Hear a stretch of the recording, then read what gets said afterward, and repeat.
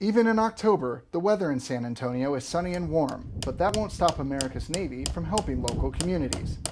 Sailors from the local recruiting district and the USS San Antonio volunteered to help build houses for the group Habitat for Humanity as part of San Antonio Navy Week 2011.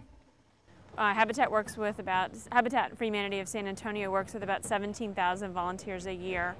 And truly, we always need groups like the Navy and any other kind of community group or business or faith organization to come out and help us build. So we're thrilled to have the Navy here today. As the volunteers worked hard in the afternoon sun, they received a special visit from Rear Admiral David Philman.